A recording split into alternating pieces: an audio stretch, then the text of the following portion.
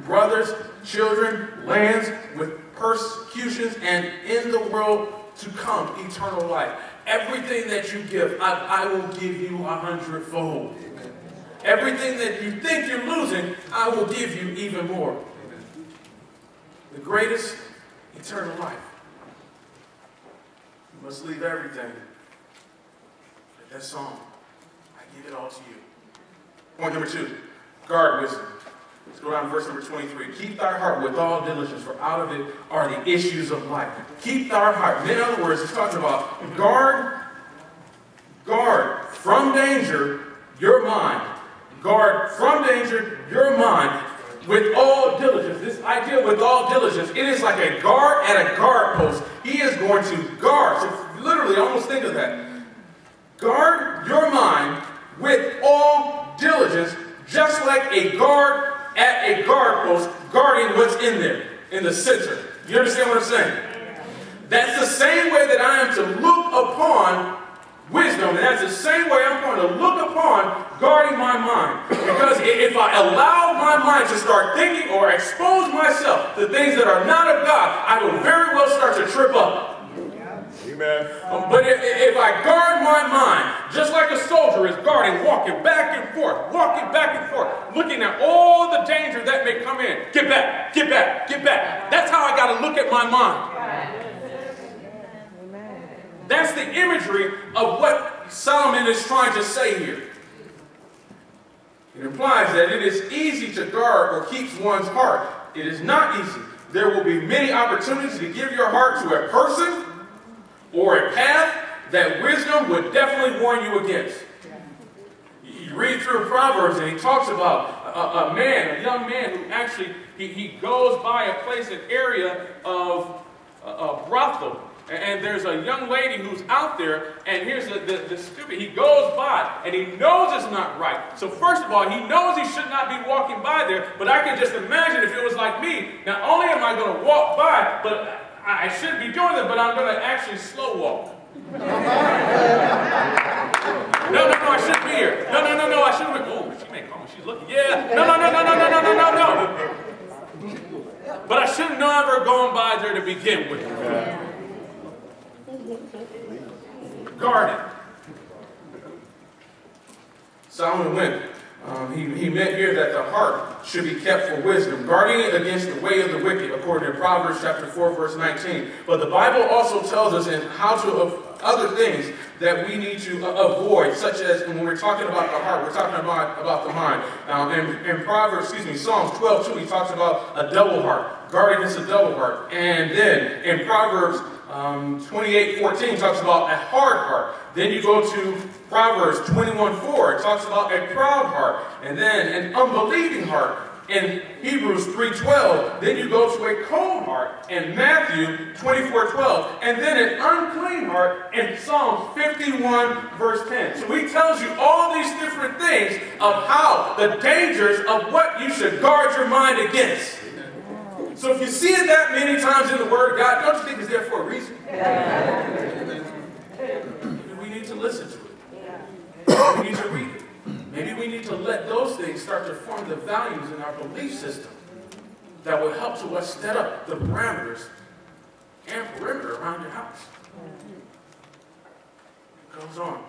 Here's a crazy thing though, is Satan, just like it talks about a guard post, the crazy thing is, Satan is actually looking at you oftentimes more than we look at ourselves.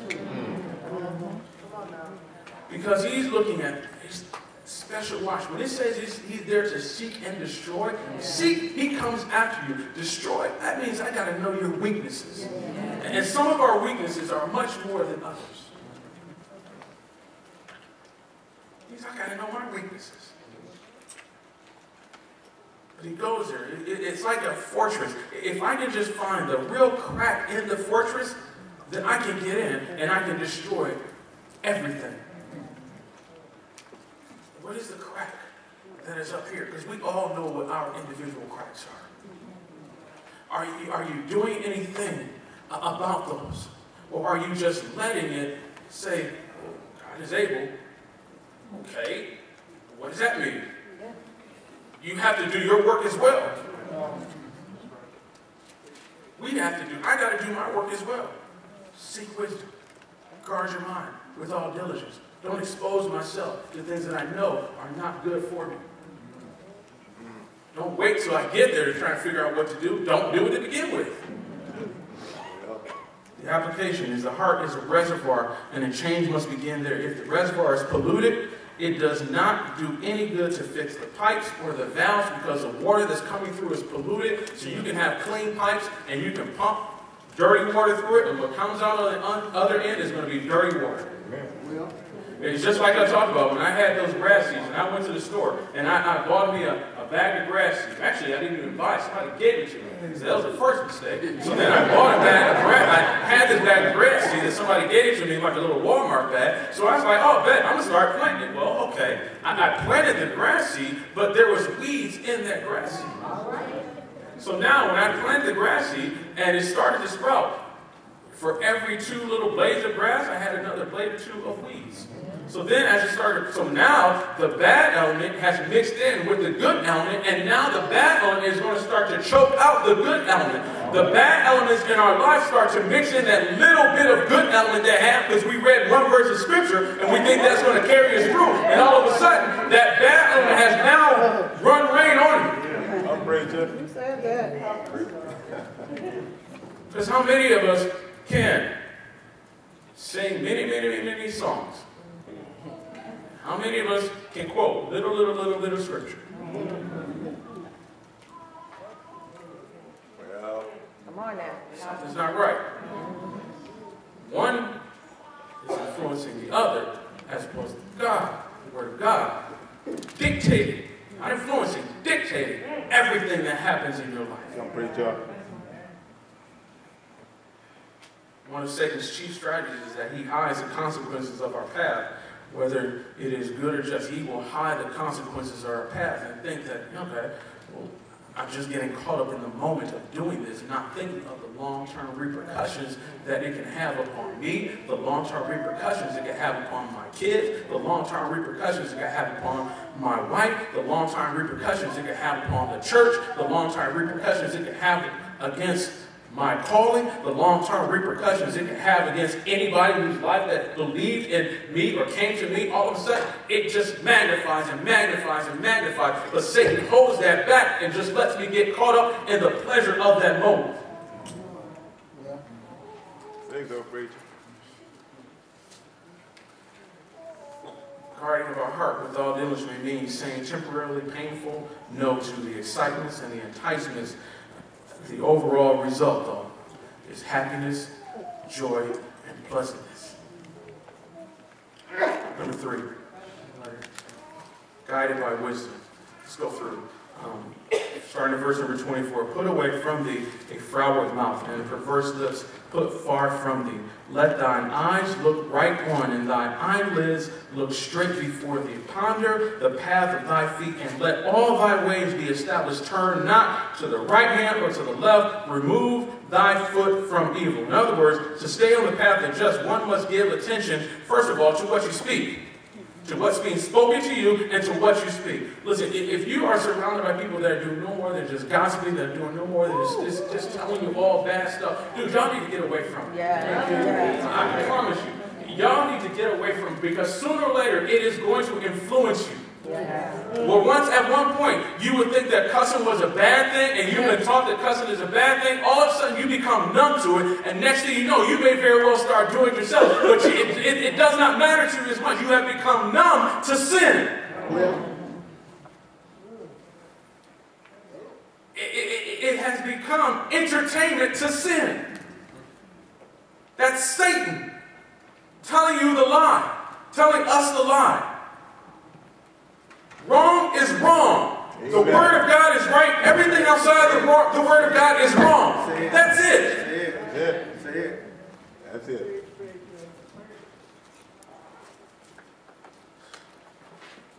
Deceitful, perverse things we say in songs. And some of the hardest thing is when I actually would go back and I would listen to some of the stuff that I used to sing. Woo, oh my God. And I'm not just talking about the rap stuff. I'm talking about some of them slow songs too, and some of the other stuff. You know, when you start going back and you start guitar. Stop singing it and just look at the lyrics. All of a sudden, whoa. Whoa, that was in my top 10? I gotta take that one out. But here's the thing. That's okay. That's okay. Take it out. Shouldn't have been there to begin with. But I understand the purpose, and I know it's doing nothing but pulling me away. By me doing that, it's enticing my mind. Because once it gets up here, it's going to entice my mind to make me start thinking of doing something else that is completely against the Word of God. How many songs that I used to sing a song, and get a song going, and it used to pump you up because you was ready to actually go to blows with somebody. You would get that fired up by what you listen to. That lets you know. Or it would entice other feelings, sensual feelings in you from a song. That should let you know. Yes, sir. What music can do to us. Yes, sir. And then what we watch and what we see. Come on. We snuggle up with. I'm just telling you what I've learned. Righteousness will control the tongue. Avoid twisted and crooked speech. The next thing he talks about, let your eyes look straight ahead. We often depart from the path of what is just. We often depart from the path of what is right because our eyes are too busy looking all the way around. Look at what everybody else is doing. Dude, look this way. All right. This way. This way. This way. That's why they put blinders on animals, so they don't look this way and this way. Look this way. Straight ahead. Walk this way. Don't be worried about what is happening over such and such house and this and house, but worry about what they're doing. Yes, if you know they're doing wrong, bring them, talk to them, rebuke them out of love, but at the same point, I don't need to know everything that's happening in everybody's house. All right. My goal, our goal, if we say that we are Christ Christians, that means we are Christ-centered. Yes, sir. Christ-centered. Yes, sir. In every aspect. Straight away, straight ahead. Straight ahead. Trust in the Lord with all thine heart. Lean down into all understanding. In all your ways acknowledge him, and he will do what? Make that path straight. So it lets us know then, okay, without trusting in him, then my path is going to be crooked.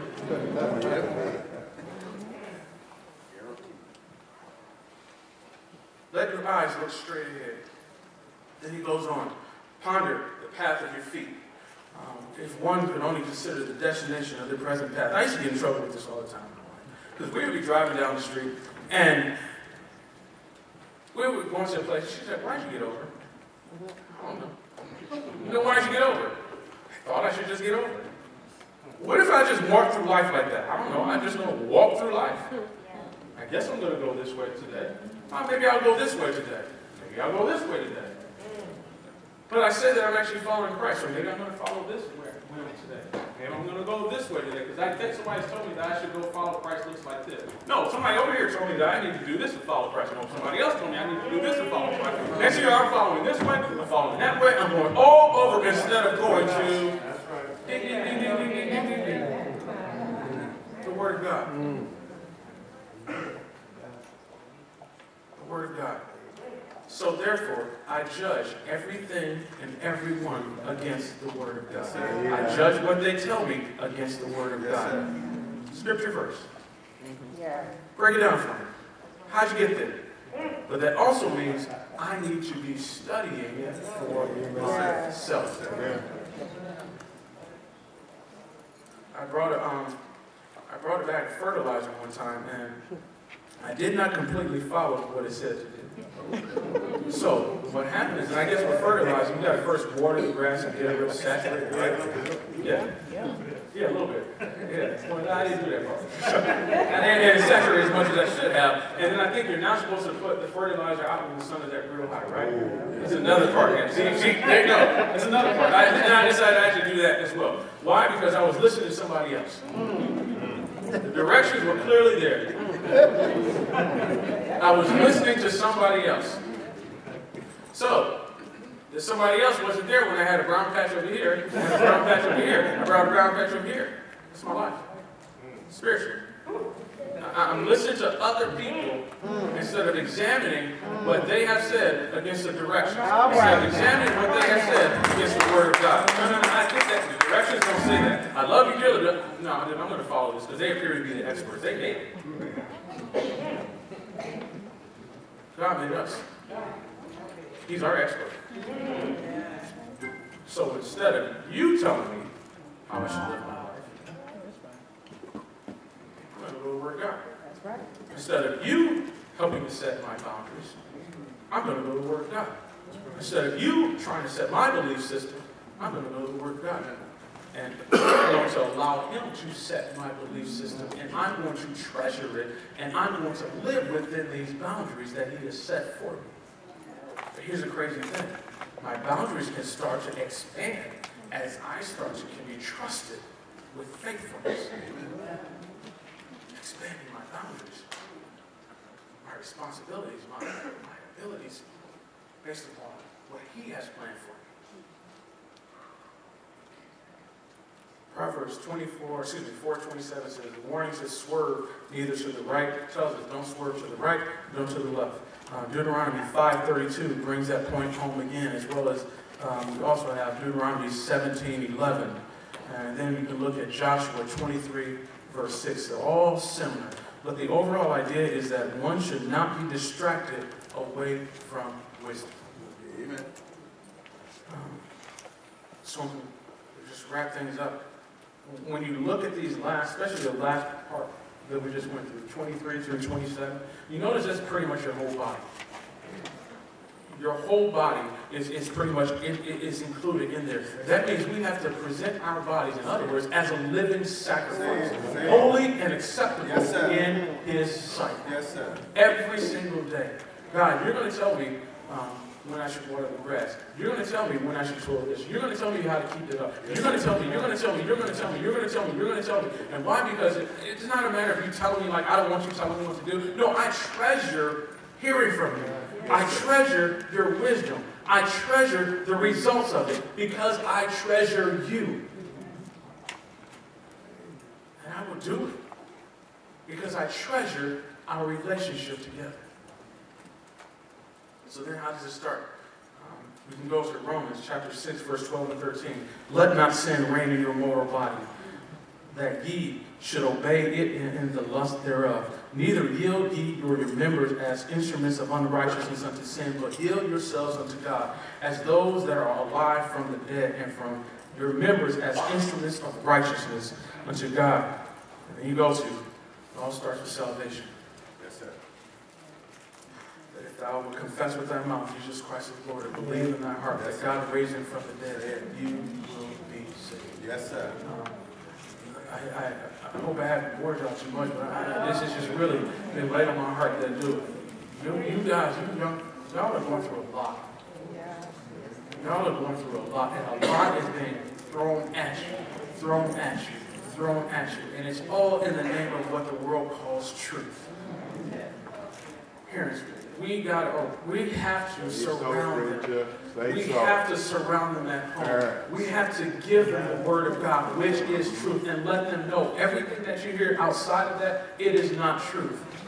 But that means that we have to model truth. And that starts with spiritual disciplines. That starts with prayer. That starts with fasting. And I'm not telling you kids to fast and lose meals, but there has to be something, a family fast where everybody gives up something for the sake of prayer, for the sake of seeing that we don't need this. Hey, I'm not perfect. I'm learning this because I see that there were mistakes I even made with my kids. Okay? So I'm not trying to preach down to you, but I'm just telling you what I have learned and the experience I've learned, but it's not too late.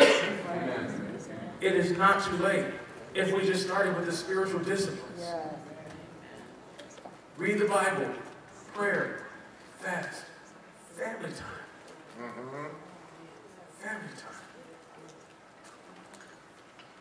There may be somebody here right now, and you don't know Christ. And you have not really set boundaries for your life, or you've allowed other people to set the boundaries for your life. But you find out that everybody who's allowed to set the boundary of your life, you got half your fence down over here. You got another break-in right there. Your grass is turning green. Excuse me, your grass is turning brown spiritually. spiritually. It all starts. Confess with your mouth, Jesus Christ is Lord. Believe in your heart that God raised him from the dead, and you will be saved. Yes, sir. Then the wisdom of God will be yours, and you will start to see the treasure, the beauty of it. In Jesus' name, amen. Amen.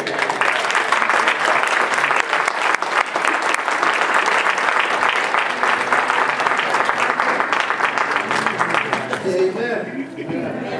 Did I tell you? Did I tell you to get ready? He brought the word. We thank God for that. And for us who might be a little slow, let me add a little something in on that. He was talking about examining yourself, not somebody else's grass. Examine your own grass. Come on now. 2 Corinthians 13, verse 5, it says this: examine yourself, whether you be in the faith. Prove your own self. Know ye not your own selves, how that Jesus Christ is in you. In the country, they say every tub got to stand on his own bottom. Everybody got to be able to stand on their own profession of the faith. I can't answer for my mama, my dad. You can't answer for your child. You have to speak for yourself. That you know the word, that you are in the word, that you have faith.